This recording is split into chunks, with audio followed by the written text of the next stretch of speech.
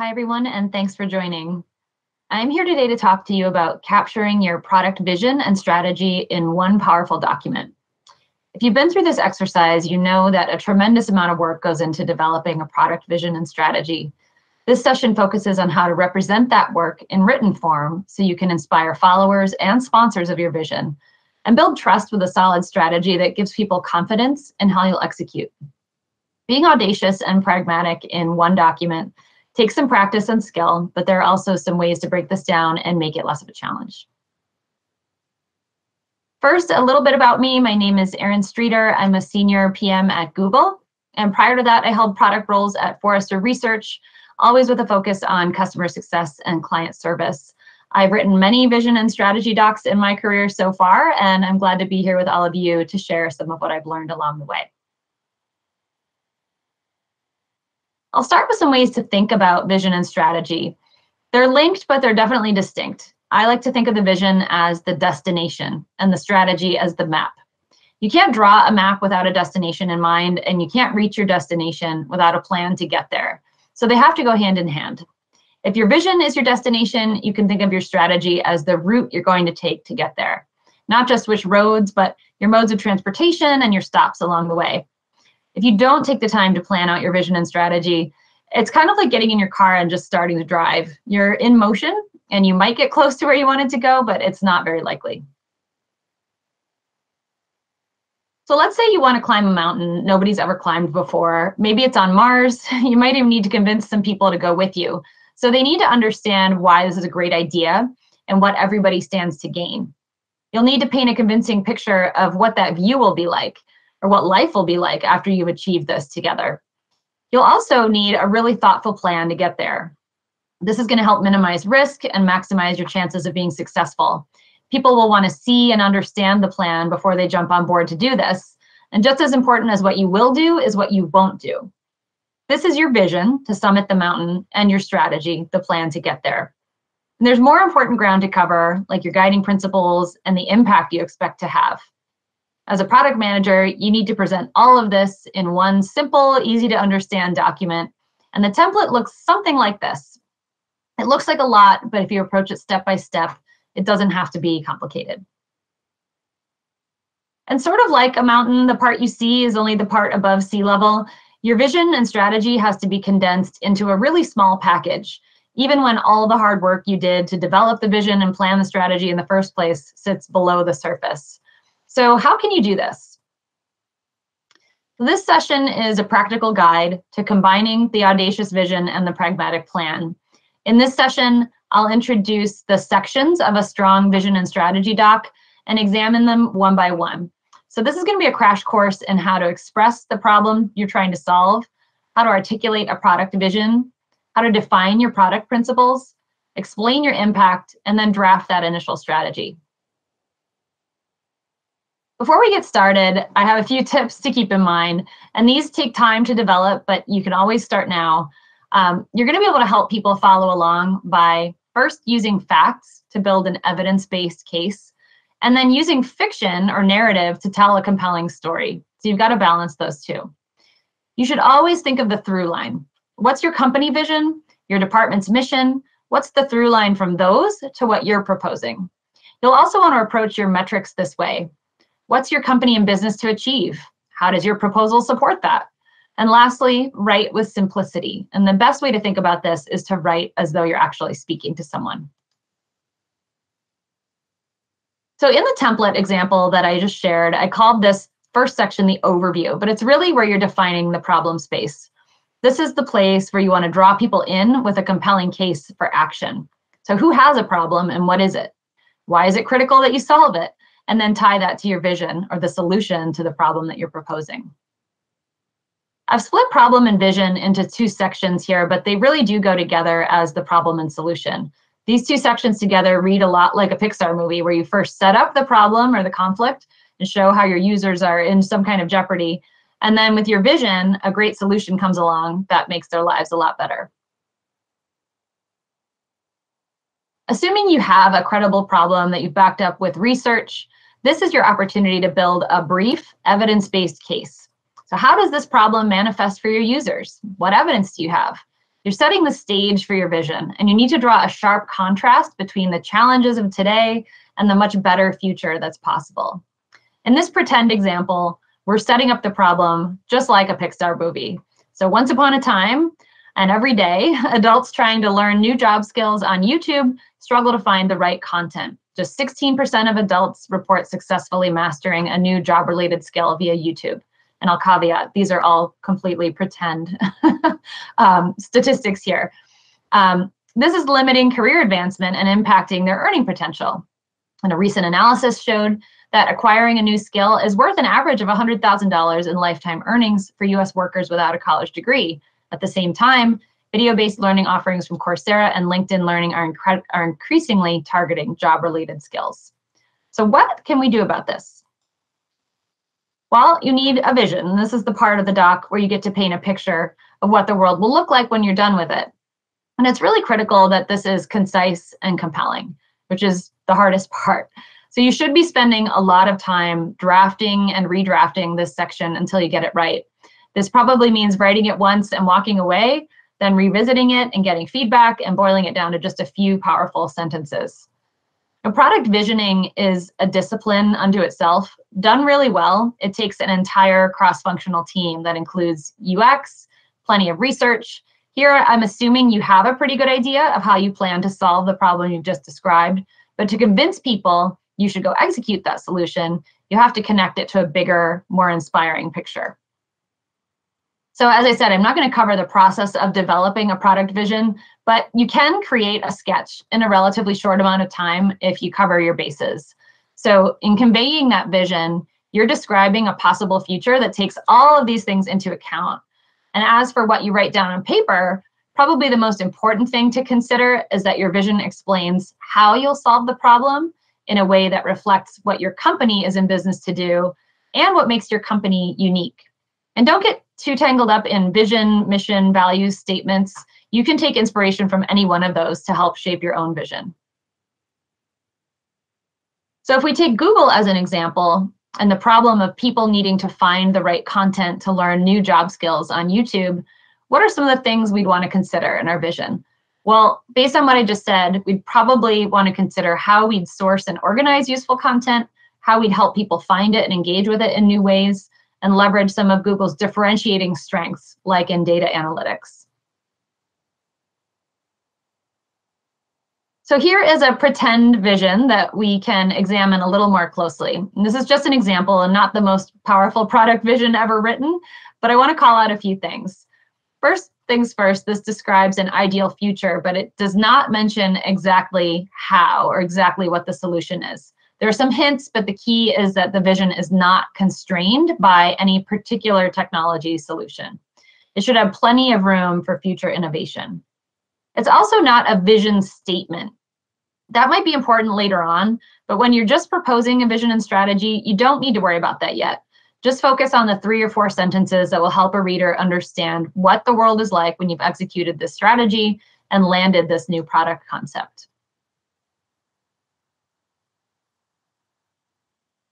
So to break this down, first you want to highlight some principles. So here we're saying we think learning should be free and easy to access. So think about the convictions that are shaping your solution or your principles. We'll talk about these in just a minute. What are some of the tenets that you subscribe to about this problem space? Maybe that you formed in your interviews with users. You should also give a high-level description of your solution, again, without confining it to a particular technology or boxing yourself into something that sounds too narrow to have the space to grow and innovate over time. So here we envision a new learning experience. It's going to connect creators, learners, and employers in a mutually beneficial marketplace of high-quality content and verified skills. And lastly, make sure people understand why this is significant and how users will be impacted by what you're proposing. We can empower people to grow their careers and match employers with skilled talent without the expense of a university education. Now let's talk about product principles. Why do we include these in a vision and strategy document in the first place? So if you're familiar with Marty Kagan, you know he's a big proponent of product principles.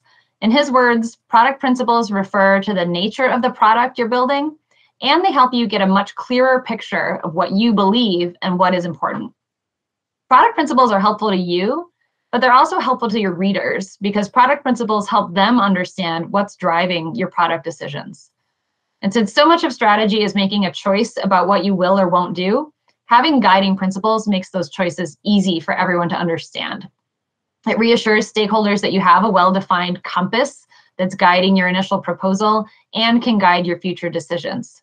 So these should reflect what you've boiled down as strategic and fundamental to your work in this problem space. What are the non-negotiables for users and what really matters to them? Let's take a closer look. So these are some actual product principles that I've included in a vision and strategy document in the past, with a few of the specifics stripped out. Sometimes these principles can also address objections or questions you've gotten from stakeholders in the development of your vision and strategy. So for example, in the third bullet, I'm drawing a clear line between the purpose of a dashboarding tool and what I'm proposing. I want everyone to understand that I'm not proposing a static tool. So when someone asks, is this just a dashboard? We have a clear answer, and we can draw a clear distinction. These are also a great reference, so anyone joining this team in the future knows what drives our decision-making process, and I can refer back to them over time to make sure that I'm being true to these initial principles. Okay, so at this point in your document, you've convinced everyone there's a problem that needs solving. You've shared your vision for the future where this problem is solved, and you've stated the core principles that are going to guide your product decisions. So let's talk a little bit about impact. So for people to really get on board with your proposal, they have to believe it will have a meaningful impact. That means impact for users and impact on the company's business goals. They also need to understand how you'll know you're on track. So what are those input metrics that are going to tell you when to course correct? Developing a measurement framework takes time, and it's really best done in partnership with your data science team. But in your initial vision and strategy doc, you just need to make a reasonable case for impact. It's great if you can make a data-driven claim that your product's going to generate X billion dollars in revenue over X years, or grow your engaged customer base by 50%. But if you don't have that yet, that's perfectly okay. I like to use something called the North Star framework to structure this part of my document, since it's a really simple and easy to understand way to describe the relationship between metrics. So to start with, think about a business outcome your proposal most relates to. And ideally, it's something that's currently really important to your company. Maybe that's top line revenue growth, maybe it's operational efficiency or profitability. Then think about how your product contributes to that outcome. That primary contribution should be your North Star metric, a leading indicator of some sustainable business performance and customer value. So let's take this back to our mountain climbing example. Your ultimate goal is to get to the top, but it doesn't do a lot of good to just measure whether you're at the top or not. It also doesn't tell you enough to be actionable. So what's the primary indicator of whether you will reach the top? Probably your average speed. This is your North Star, or your leading indicator that's descriptive enough for you to take action before it's too late. Then your inputs are those metrics that drive the North Star. So what is it that determines your average speed? Maybe the favorability of the weather or the percent incline of the terrain. These are small but mighty indicators that will tell you whether you're on the right track to deliver your intended value, aka getting to the top. Again, they don't have to be scientific at this stage, just reasonable. If the terrain is getting steeper, you can reasonably assume it will impact your average speed, and it might take you longer to reach your goal, which is the top of the mountain. So what would you change about your strategy in that case? Maybe you'd walk faster. Input metrics should guide your product strategy in the same way. And so when you frame this in your document, it might read something like this with some accompanying visuals. This product seeks to grow revenue for Google and increase earnings for target users. To drive these outcomes, we'll primarily seek to influence the percentage of users with verified skills on our platform. As inputs, we'll focus on course completion rates and the percent growth in content producers and overall user engagement. And last but not least, your strategy. So this is incredibly important and also incredibly difficult to get 100% right in the early stages of a new product's life cycle. So I'm going to help you focus on what matters here. Your goal in this section is to take your audacious vision for the future, break it down into an actionable, pragmatic plan. You don't have to plan for every single detail yet, but you should have a clear understanding of the major themes or pillars that make up your plan, what you're going to build, and in what order. So your strategy or your plan is basically made up of 3 core parts. The first is your time horizon. Is this a multi-year journey? Are you expecting quick wins? That's something you need to explain to your reader. The second is your pillars or your themes. So a good way to think about this is if you had to land just 3 things to achieve your vision, what would those things be? And number 3, what you're going to build and when. So what are your top priority feature sets and when can people expect them? So first, you have to identify and then explain what your themes are.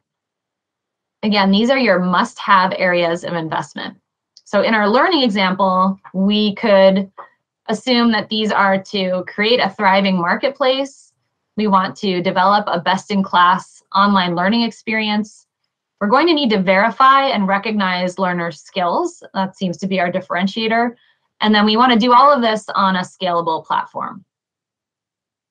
So to elaborate on each theme, like the theme of creating a thriving marketplace, you'd need to break out each of those personas you mentioned, creators, learners, employers, help the reader get to know them, their needs, and how they'll engage with what you're proposing.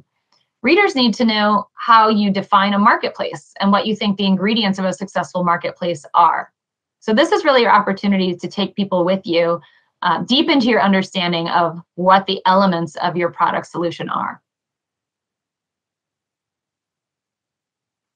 Then you're going to explain what to expect when. So think of this as the overall arc of your plan and the major milestones through which it's going to unfold. So if you're answering the question, what would you like to be true at the end of each year of this journey, assuming it's a multi-year journey? Within each year, what are your major deliverables? So in the example on the right, this is what it might look like in your doc. So in 2022, we've established a strong platform foundation and a growing base of creators. And these are some prompts that can help you kind of flesh out what belongs in this section. So this year is going to be defined by, we need to do this and that in order to be successful, and then list out what you're going to build in order. And again, these could be individual features, feature sets, and here I've included H1 and H2 to help people understand, is this the first or second half of the year that we're talking about? If the year itself doesn't align to when you're actually creating this document, you can just say year 1, year 2, year 3, however far out you want to take this vision. All right, and then you're going to help readers understand the details and your intentions for each of those deliverables. So if you can't do that more than a year out, that's fine. Provide detail where you have it. This should be directionally correct again, but as you start testing with users, the details are inevitably going to change. So just worry about being right enough to convince people that you have a plan. You don't have to go into detail for every year in your journey, but you should definitely have a concrete plan for the first half of the first year, ideally for the entire first year of your strategy proposal. So to recap what belongs in your strategy section as probably the densest and the longest section, you should set expectations about your time horizon. Over what period of time is this unfolding? List your must-win areas, those 3 to 5 themes or pillars of your strategy. That explains the new capabilities you're proposing. And then explain what you're building and when. So in 2023, for example, we'll introduce 5 key features, and they are. So this is your plan to get us from point A, our current state, to point B, the amazing future that you want to build. And that's it. It's a very quick drive-through of the core elements of a successful vision and strategy document. I've seen this format used successfully many times, including at Google. I hope you can adapt it and improve on it for your own vision and strategy. And just remember to simplify wherever you can. This should ultimately be a quick read. Use evidence wherever you can get it from all the research that went into formulating your deep understanding of this space. Use stories and narrative to inspire empathy for the user. And check and double check for that through line, that connection between what you're proposing and what your company is actually in business to do. So I wish you the very best of luck. Thanks for having me today. It was really my pleasure, and thanks everyone for joining. And let me know how it goes and how I can improve this presentation for other PMs. You can always find me on LinkedIn. Thank you.